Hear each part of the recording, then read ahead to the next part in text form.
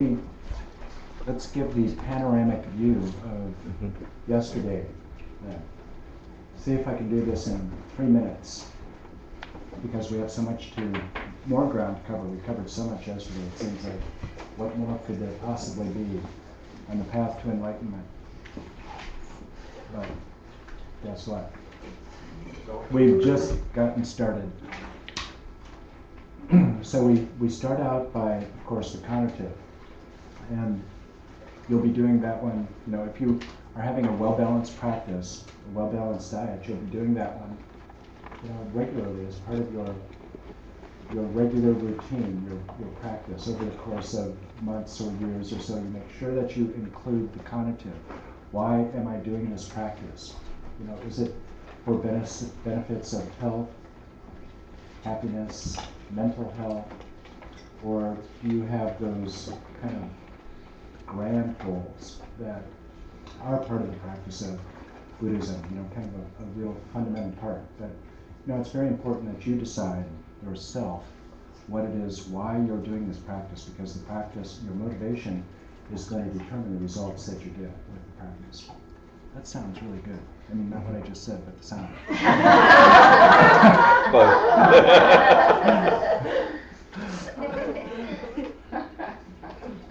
It was worth the effort. Okay, my 3 minutes are ticking.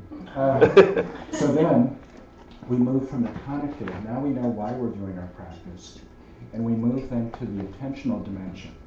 Because it's so important you have to have some stable, vivid attention. If you're basically multitasking, being distracted or falling asleep through the entire day, like maybe your default mode, then you're not going to be able to, one, know whether you're making progress towards your goal, and you will not be able to then make any progress on the cognitive dimensions and emotional dimensions, because you need a very powerful observational tool in order to do those, because you're looking at your moment-to-moment experience, mental experience, when you get to the cognitive and the emotional dimensions. So what you do is, first of all, develop the contemplative microscope or telescope. Alan always calls it a telescope because he's so fond of Galileo. But it's your observational tool, and then once you have the observational tool, then you do the contemplative science in Vipassana, in balancing the cognitive dimension. So yesterday was all devoted to the attentional dimension, beginning with adding the mute switch to that default wandering mind. And we add the mute switch with tactile sensations, beginning anyway. And so taking advantage of that fundamental fact that the mind can only be aware of one thing at a time, and so if we give the mind something to focus on, then we won't be assailed by that constant default wandering, anxious thoughts, fantasies, etc., that are taking us away from the present moment of our experience to fantasies of the future, memories, and perhaps disturbing memories of the past, etc. So if we're focused on tactile sensations, then the whole program becomes how to sustain your attention. That's what the mind training is all about. Sustaining your attention on your chosen object. And so we then, first of all, we recognize that the Buddha actually gave us permission and instructions on 4 different asana positions in which to meditate. Shavasana, seated, standing, and walking meditation. So we are working with 3 at least here, because I don't want you to walk too far out the door, because I know once you get out the door, who knows what you might find out there. That's more enchanting. So we'll be working with the 3 here. And so every asana, every session that you do, we're doing 24-minute gatikas, that approach. And you have then, and hopefully we'll get to 3 of those silent sessions today, along with the guided meditations if I am able to stay on track, we will have time for 3 silent sessions today. And then the strategy during those 3 silent sessions is to do a self-assessment. What does my attention need right now? And basically the answer is going to be, does it need more clarity or does it need relaxation? Meaning, is distraction my problem or drowsiness? And meaning, does my attentional system have too much energy or not enough? Do I need a boost or blow off steam? So then the answer to that question of your self-assessment is going to determine which position you meditate in, either the more relaxed position to support relaxation, the antidote to distraction, or you will choose a position that promotes clarity, either the seated position or standing position. So that's the first choice that you need to make. And then you also have a choice of what to meditate on, because I've already given you a number of choices about that. And that, again, is going to depend on your answer. Do I need relaxation or do I need clarity, invigoration? And so if your mind is very distracted, let's say you got a performance review on the way in this morning, and so that is just dominating your mind. The loop is playing over and over again, and it won't shut up. What do you do then? Obviously, distraction is the problem. You go to the infirmary, as Alan calls it, which means that you choose the most relaxed position and you choose the most coarse object, the most coarse tactile object of the breath. And so, just again, does it matter which object you choose? We're choosing one object to focus our attention on in this practice.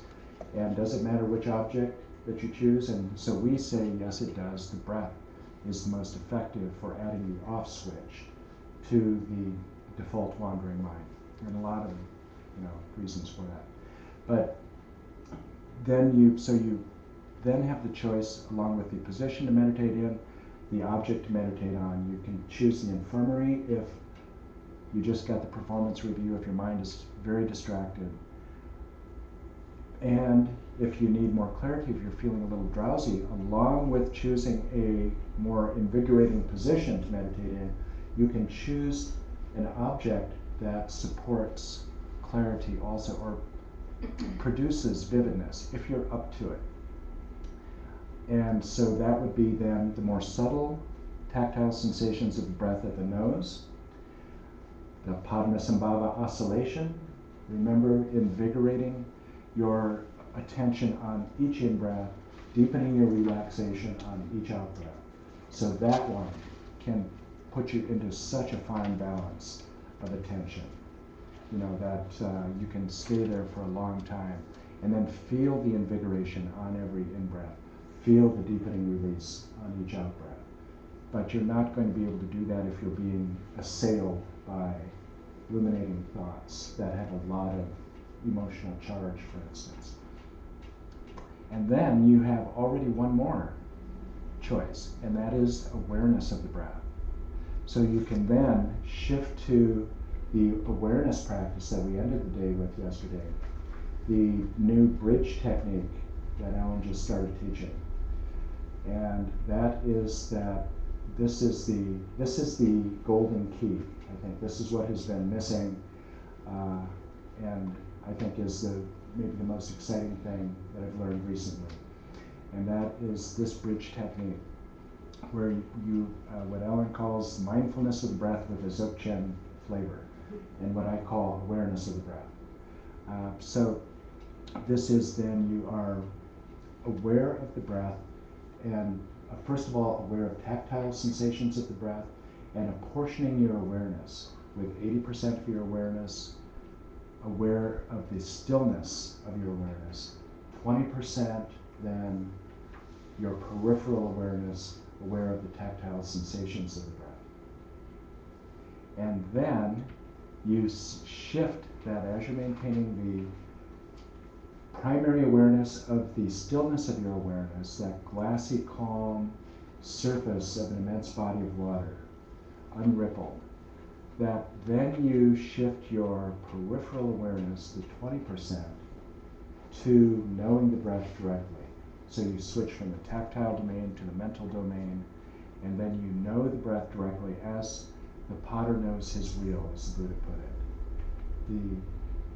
As directly, immediately as the potter knows the revolution of his wheel, or long or short, you just know the breath is long or short. So then it becomes a mental experience. The breath becomes a mental experience. That is then the resolution, according to Ellen, of the problem of the Sangha. So there you have it. That was, we could have saved a lot of time yesterday. We just said that. So where do we go from here?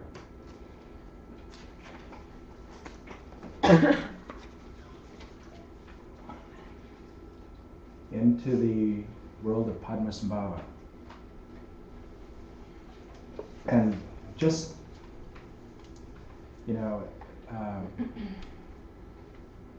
so just one thing about this Padmasambhava.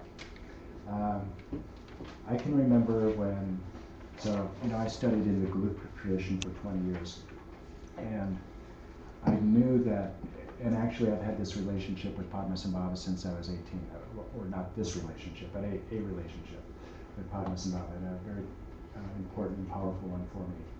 And then after I started meditating and then got into Vajrayana, etc., all of my practice, strangely, was related to Padmasambhava, even though I was getting no instruction on Padmasambhava. And so at one point, near the end of the Tantric course at Diamond Mountain, I went to Geshe Michael and Mama Christie after a lay run, and I said, look, I'm not going to be able to do this 3-year retreat because I don't feel like I have the practice that I want for 3-year retreat. And so as soon as I'm finished with Diamond Mountain, I'm going to go off wandering, looking for Padmasambhava practice. So that's exactly what happened. And so then it was a natural transition, etc. So it felt like I had really come home. But the thing is that we don't have to, it was so interesting that within the 20 years or so that I was studying very intensely in the Gelugpa tradition, there was very little mention at all of Padmasambhava. It never comes up. You go to Nepal or India or Ladakh, and Guru Rinpoche is everywhere, and Lama Zopa is building statues to Guru Rinpoche all over the place. But in our immediate tradition, I asked about Padmasambhava, and Geshe Michael said, yeah, I think there is a teaching on Padmasambhava in the Gelugpa. I'll see if I can find it. But so the interesting thing was that it's not, even though in our immediate tradition, it's not emphasized as a practice, or a tutelary deity or a great figure. In the rest of Tibetan Buddhism, he is the man, the teachings. And so, just for instance, His Holiness says, according to Ellen, who would know, that in a conversation he said that His Holiness ranks in his personal pantheon, the order of reverence is Shakyamuni Buddha, number 1, Nagarjuna, number 2, Padmasambhava, number 3, Tsongkhapa, 4. That blew me away when I heard that from the head of the Gelugpa order. So you don't have to think that you're cheating on your girlfriend or something. Getting Padmasambhava teachings.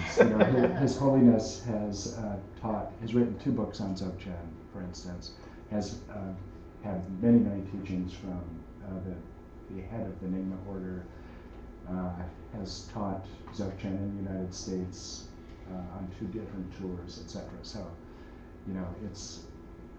it's just different angles and different approaches and different ways of, we can talk to each other like we're family members. And, when you're family members, you can have debates and disputes in ways that you can't with a stranger, or somebody who's, because, there's an intimacy. So, that's the whole approach. And honestly also, whenever we get to the point of talking about fine points of perspective on really extraordinary practices, I just think, oh my God, how unbelievable that at this time in the United States, in New York City, we're able to take, informed, experienced opinions from different angles on these high practices when 78 years ago, when Theos Bernard went to Tibet, there was nothing here, and in that brief time, all of a sudden, all of us, we've got this smorgasbord to choose from. It's extraordinary. So that's the spirit. Whatever, if I were to, for instance, sound critical of a particular Gelugpa approach to meditating, it's always with that wonder that, wow, that here we are able to do that. So I hope that you, if I do, don't give me a slap or something, but just take it like that, okay? May I just offer something about this? Well, I'm afraid that if we're going to get where we want to go, that we might have to keep everything on track. Yeah. But anyway, but you see, I just went off track. So now I need to go back on track. So,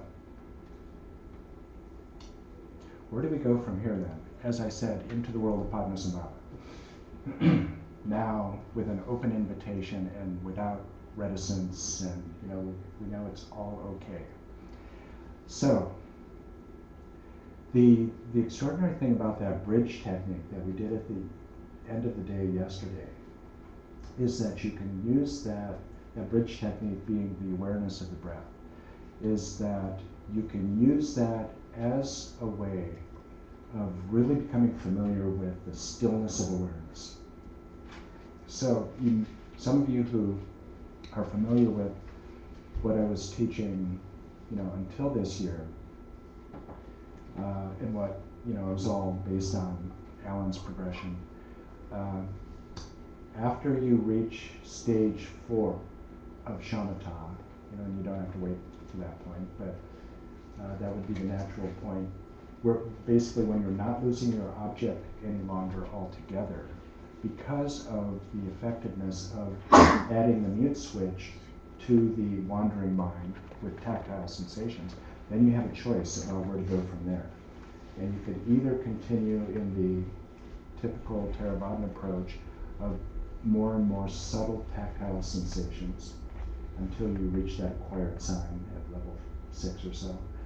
And then, or you could do what Padmasambhava recommends, and that is that you go to this next practice that we're going to do, which is settling the mind in its natural state. And then, so a year ago then, I would have had to say, we would have just gone there so you go directly from tactile sensations of the breath to then trying to maintain the stillness of your awareness, monitoring, watching, witnessing the ever-changing parade of mental appearances. So frankly, that I think is really daunting, to just it's like throwing you to the lions, because asking you to, one, go directly from stable attention to stillness of awareness without really knowing what that stillness of awareness feels like, and then maintain that stillness of awareness while you're just in Times Square of the mind. That's challenging. And so the difficult thing is that if you enter that practice without the proper preparation of having established some stillness of awareness, that you're then going to be shanghaied constantly by every appearance that comes along, because the ones that do show up, that bubble up into the froth of awareness and become appearances, are often ones that have a strong emotional valence, a charge to them. And so they naturally, our habit is to grasp onto them and tell a story about them, argue with them, define them, refute them, on and on. So that's a very difficult solve them. That's the one thing that we really want to do, solve them. But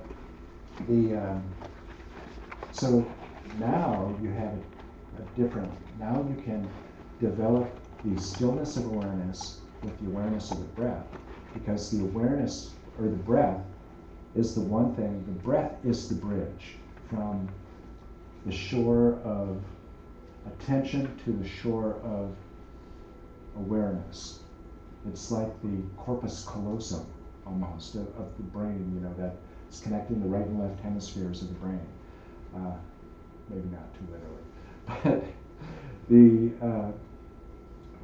but it's the bridge. You can take the breath that you use to develop stability with, to develop stillness of awareness with, because that breath is such a familiar object. But now, so remember that the technique then for developing the stillness of awareness is that you are aware of sensations, tactile sensations of the breath, wherever they occur in the body, without, so you're not, it's no longer selective and focused attention, it's open and receptive presence with tactile sensations of the breath.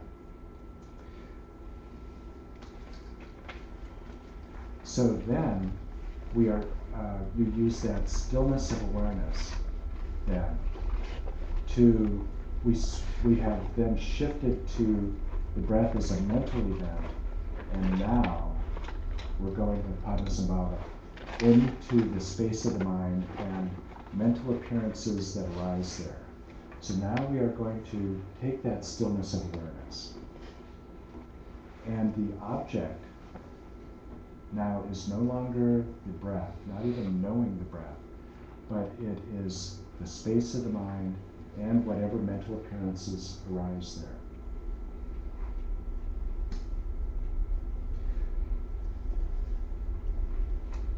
So is the point then in this practice, so there's a subset of the settling the mind in its natural state practice called taking the mind as the path, and that's what we are going to be doing now, taking the mind as the path. And so is in this practice of taking the mind as the path, and remember when we were focused on tactile sensations of the breath, because attention is selective and focused.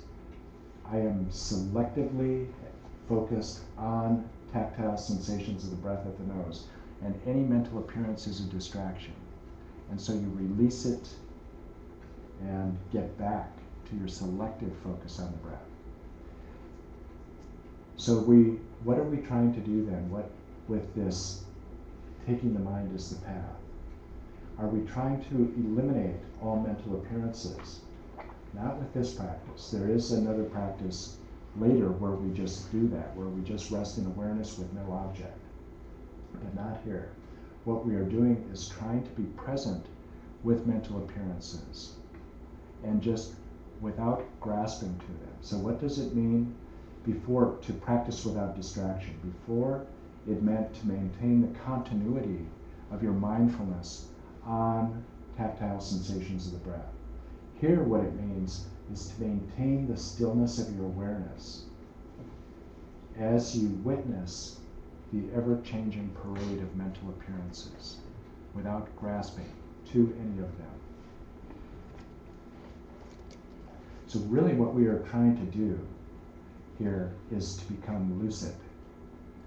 You know, and one of the best elucidations of what that term means actually comes from lucid dreaming. So you know what it's like in lucid dreaming. If you haven't experienced it, you know what it's, you've heard about it. So lucid dreaming at least knows that you are dreaming. So that is non-lucid dreaming. What happens? You see a flying pig or water running uphill, and you take it at face value. And the most outlandish images, they don't get your attention. It's just, part of the phantasmagoria of the dreamscape, right? I mean,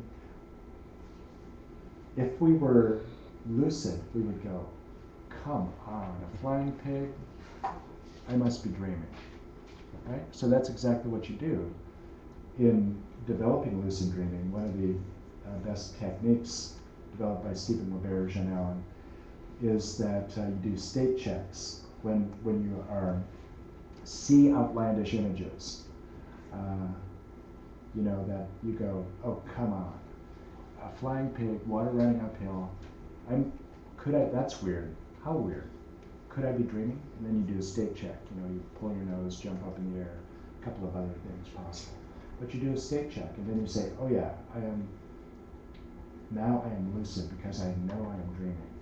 So that's what we are attempting to do, is with this practice, is to become lucidly awake, meaning that we recognize appearances for what they are, meaning they are appearances within the space of the mind. Because most of the time we are non-lucid. There was, at the time of the Buddha, a tracker in the forest, and you know, one of the signs, the major marks of a Buddha is a Dharma wheel on the soles of the feet. So this tracker saw these very strange prints in the forest. And so he followed these strange prints to this person, led him to this person, and he said, who are you? Are you a god? No. Are you a wizard? No. Are you a deva? No. Are you human? No. Well, who are you? What are you? I am awake. So the Buddha knew that if he had said, yes, I am human, that the tracker would have understood, yes, I am human like you. But he's not. It's so different that you have to call it something else. I am a lucid human. I am an awake human. And the best way to say it is, I am awake. So that's what we're trying to do, is to wake up, and wake up in the waking state. I mean, to become lucid in the waking state in the same way that you can become lucid in the dream state. Meaning, in a dream when you are lucid, you know that all of these appearances aren't real. A flying pig, come on. It's a dream. It's only a dream image. So what about walking across through the streets of New York City? All of these things, so alluring, so threatening, so repulsive, whatever. Objects that exist out there independent of my perception of them, right? Time for a state check. Come on. So that's what we do, is to do state checks all throughout the day. Whenever a mental affliction arises, oh, come on, that person is pissing me off, or that person I'm craving, or whatever, you know, time for a state check. And I reify that appearance. So I should tell you, you know, when you're in a lucid dream, the state check is when you pull your nose, it'll be like Pinocchio. It'll be putty, so it'll pull out. So that's the state check. And so during the day, do that. If something outlandish happens, and just do a state check. This actually is a preparation for a practice, a Vipassana practice in Padmasambhava world, called the dream practice or dream yoga of the waking state. And so you are constantly doing state checks then to see if you are being deluded by these appearances, if you're being taken in by the appearance and you're not recognizing the reification. So that's what you are trying to do, is to recognize the reification. I am giving that an independent, solid, concrete existence that of course it doesn't have. Because what is the truth of that experience? It is a mental appearance. It is a mental appearance arising within the space of the mind. So that is what we are trying to, that is, if we were lucidly awake, would be our experience. This is the Dzogchen world. of recognizing all appearances as mere appearances arising within the space of the mind. And so the space of the mind then, I am getting off track, is something that becomes very familiar to us then, of our experience. Just the space of the mind, even when there are no appearances arising, the space of the mind, and then you watch these appearances bubble. And so when that happens, when you're familiar with, when you're just settled in the stillness of awareness, and an appearance arises, are you going to crave it? Are you going to loathe it? Are you going to resist it and try to repel it? Are you going to experience craving or hostility? No, you won't, because there's no delusion. You're lucid. You're recognizing that all of these are just appearances arising within the space of the mind. How powerful if that becomes our daily experience, right? Or momentary experience. If we are deluded or non-lucid 23 hours a day, or 23 hours and 50 minutes a day, and we are able to become lucid at critical moments, just as somebody is about to, just as I'm about to give somebody a piece of my mind. And you know what piece of my mind I'm talking about? The worst piece. If you could become lucid at that moment, imagine, and recognize, oh, this is an appearance arising within the space of the mind. How different life could be. So, and it's all just part of training. So we're going to try to get there, to wake up. And this is what the Buddha meant, that we are going to become lucid. So, it's Mother's Day. We know that our mind, our experience, the world of our experience, is not filled with just sensory reports. When we are non-lucid, it feels like that.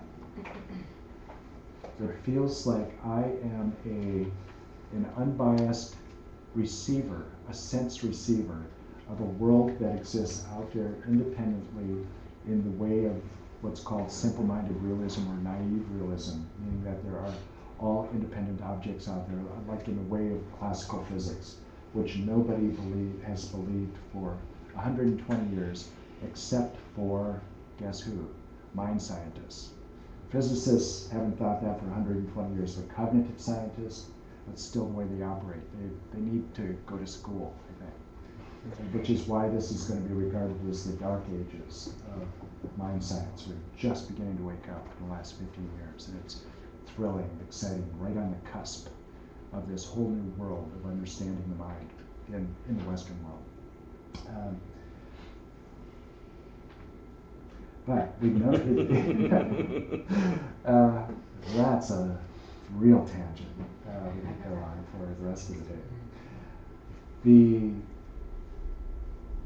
So it seems like we are unbiased receivers, sense receivers, of solid independent objects that exist out there, and I am an unbiased sense receiver. Well, you're not, but I am. I'm a trained reporter, after all. I am, trained to be objective. And I have the words to prove that, how objective I am. So, if you want to find out what's going on, ask me, right? But we all feel that, right? So, two people in a dyad, well, I understand why you're mistaken. But it feels like that, doesn't it? That I am an unbiased perceiver. Okay, so, but really we know that our experience is filled with more than just sense reports. There's a large component, a mental world. So, when I say your mother,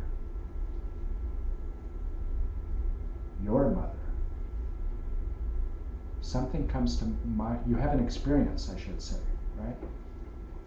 Your mother. You have an experience, whether your mother is alive or dead, whatever.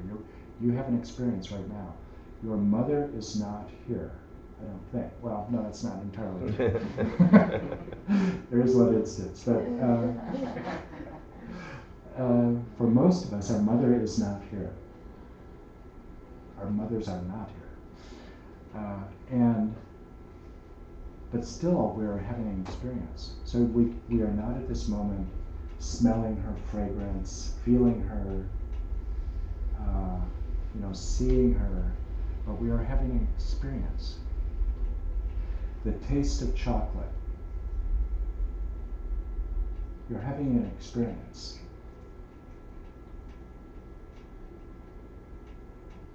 So what we are trying to do with this experience of taking the mind as the path, the taste of chocolate.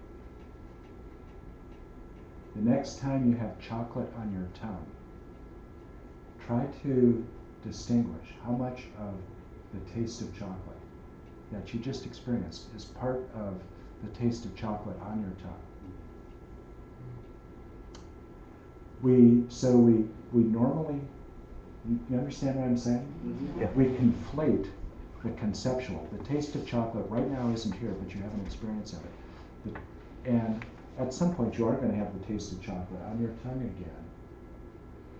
And how much of the conceptual mental experience is actually part of the experience of taste of the chocolate on your tongue. We conflate constantly the conceptual and the perceptual and think that the conceptual is actually a quality of the perceptual constantly, right? So being lucid means being able to wake up to watching the conceptual overlay onto the perceptual. So at this point, we'll just say that you are getting perceptual data without a doubt. I mean, I'm not saying that there is no world out there independent of my perception. But the only way that I can experience it is as an appearance within my mind. But it seems like everything is so out there independent, solid, real. Remember, even in a dream,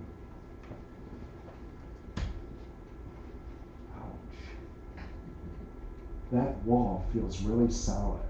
I could feel pain in a dream, right? Is that proof?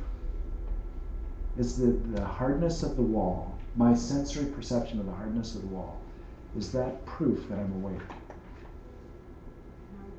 No. I would have that same experience dreaming. Same experience dreaming. Like that, the chocolate on the tongue, how do you separate that experience from the current experience of chocolate perceived on the tongue? Because am I not cognizing it at some point? Yeah, you are. Mm-hmm. But what you're doing is recognizing it as an appearance, rather than as something independent, that your experience of chocolate isn't in the chocolate, but that your experience is a subjective experience. And so everything just becomes appearances. So as I say, my shorthand for this, and I think that since you all have been thinking about getting a tattoo, that this would be a good one to get. Someplace prominent, maybe on the wrist here, or something, it would be good to put it on the forehead, but you want to be able to see it, not only when you're looking in the mirror. And that is no objects, only events. So objects, this is the illusion, that objects, because the object, there are certainly things out there, and I mean, it's a long, long story of how things may exist independent of perception, and why it's a ridiculous question in a sense.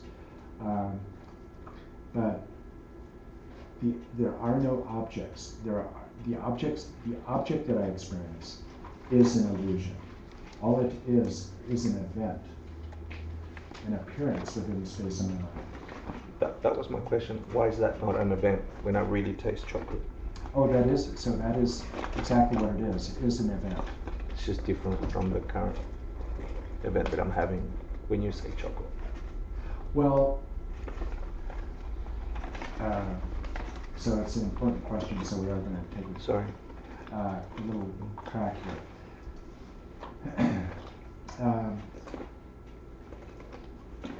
So what is it in Prasangika? What are three things that are absolutely necessary for any object, any phenomenon? Base. So first of all, you need causes. So I'll go in the order in which they're discussed. Causes and conditions. You need suitable causes and conditions. So how is this experience different than the mental experience? So ontologically, they are different. I'm not going to say that that I'm dreaming right now, because there are different states of awareness.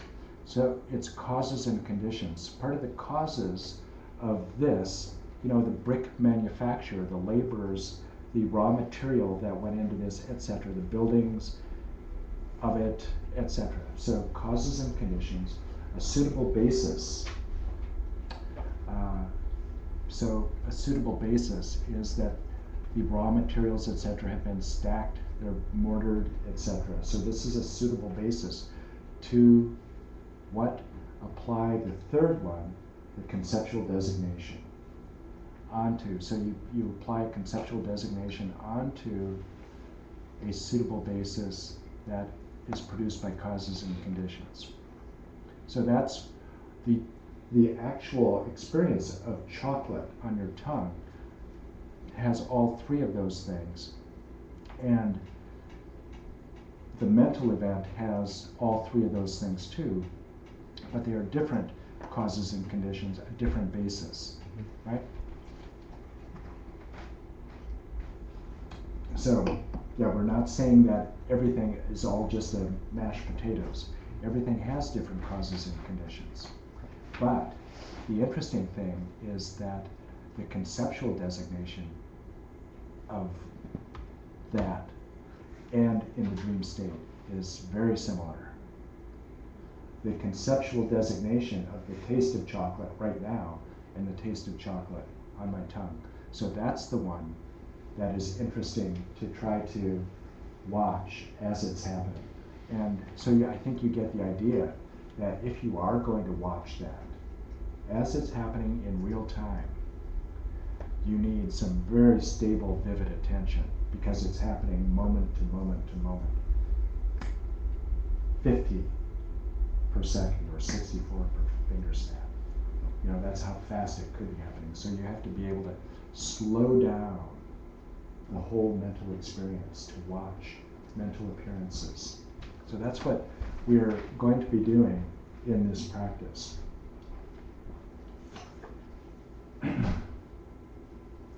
So to be practicing without distraction then, when we were focused on tactile sensations, meant that you were stably focused on tactile sensations.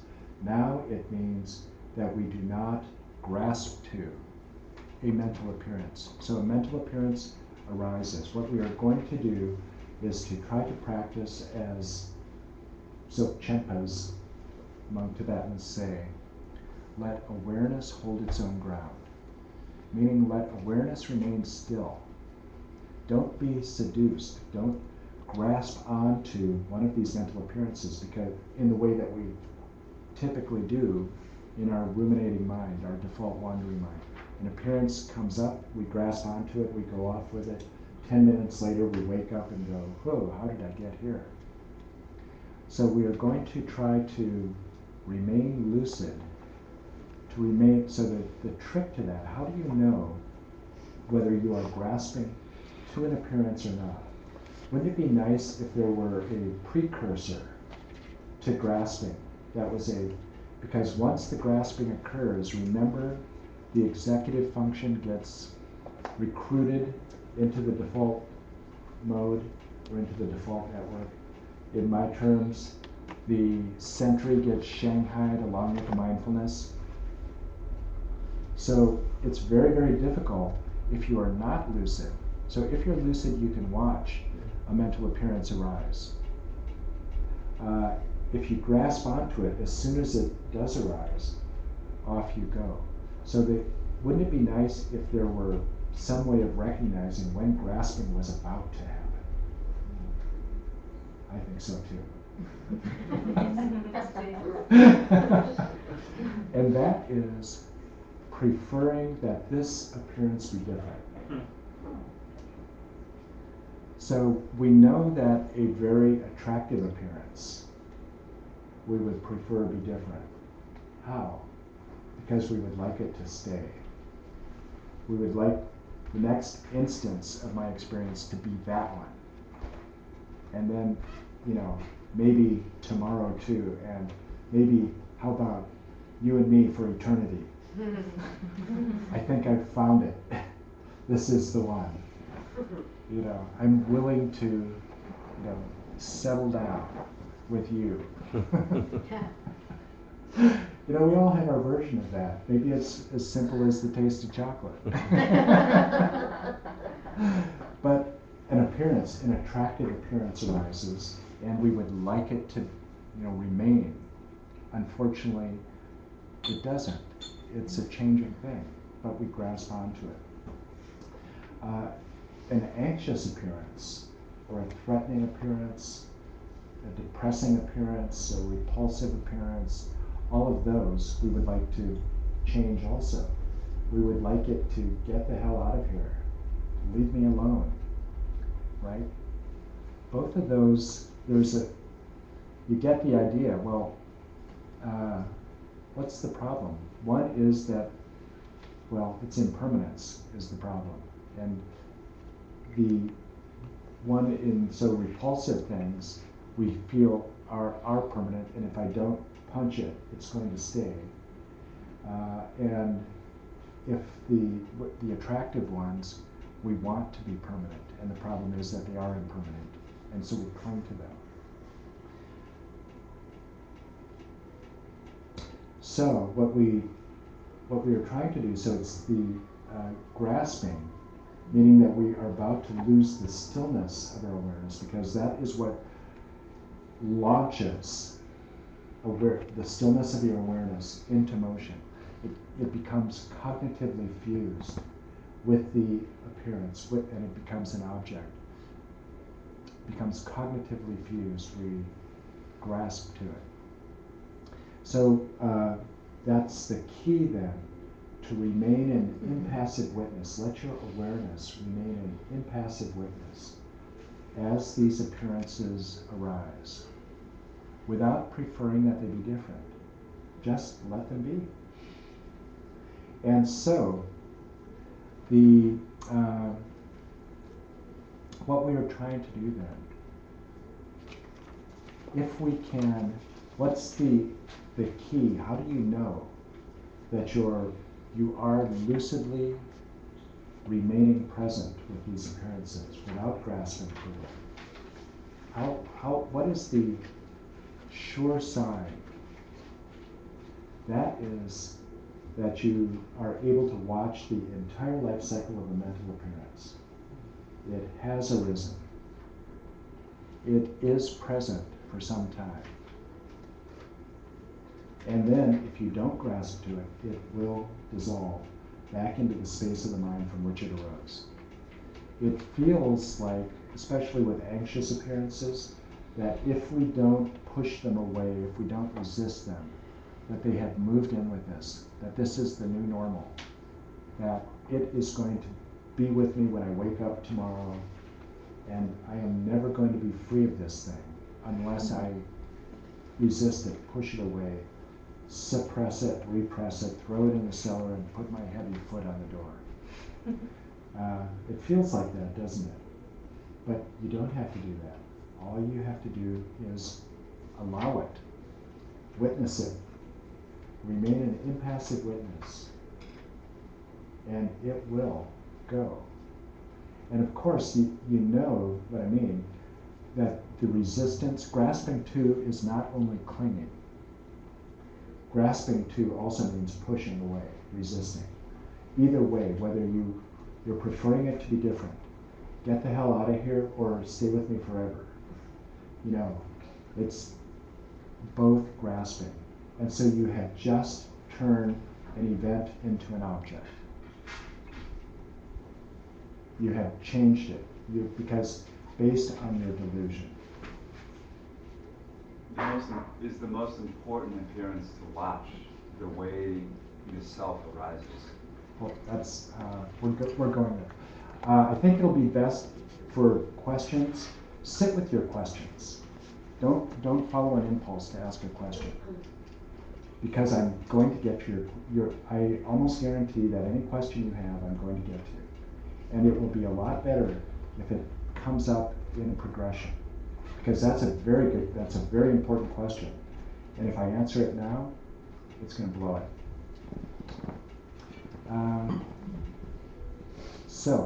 And it throws me off my train of thought.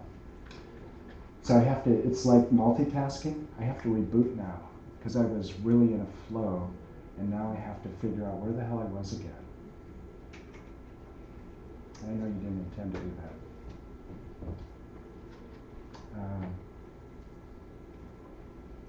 So where we are,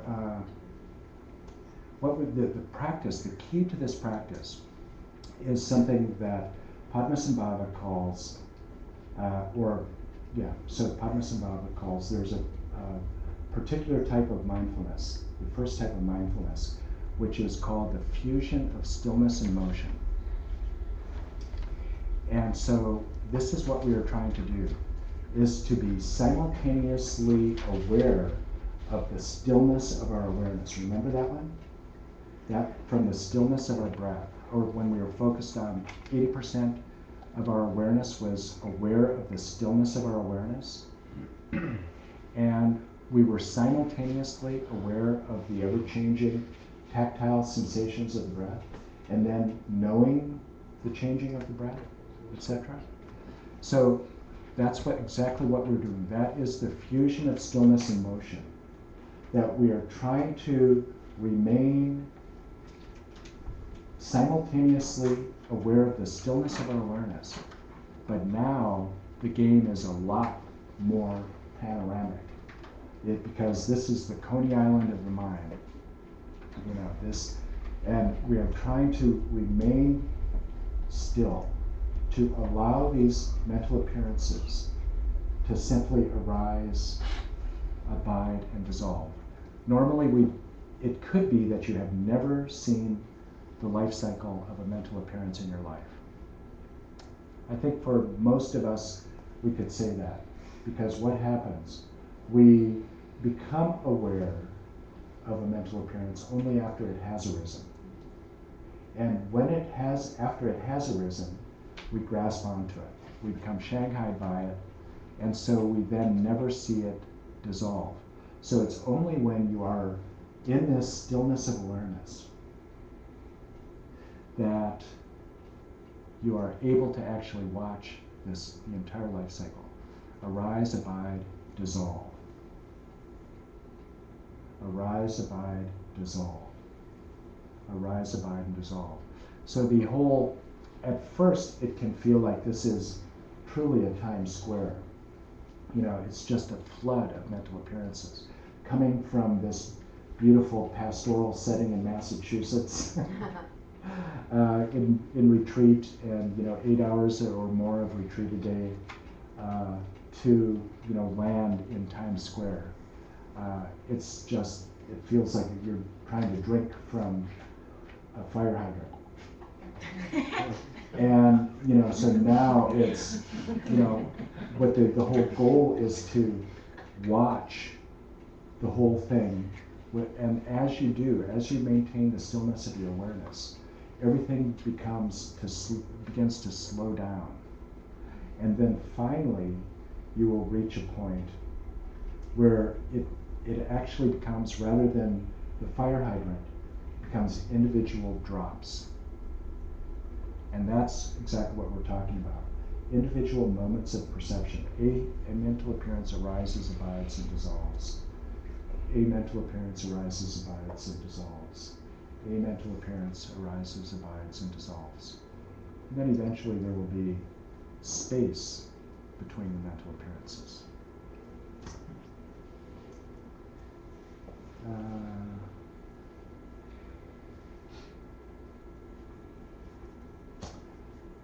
And of course, you know, it's the same, and it's going to be more so perhaps, especially when you begin this practice, that you are going to be Shanghai, right? It's the default wandering mind. So you are going to be captivated by some of these appearances.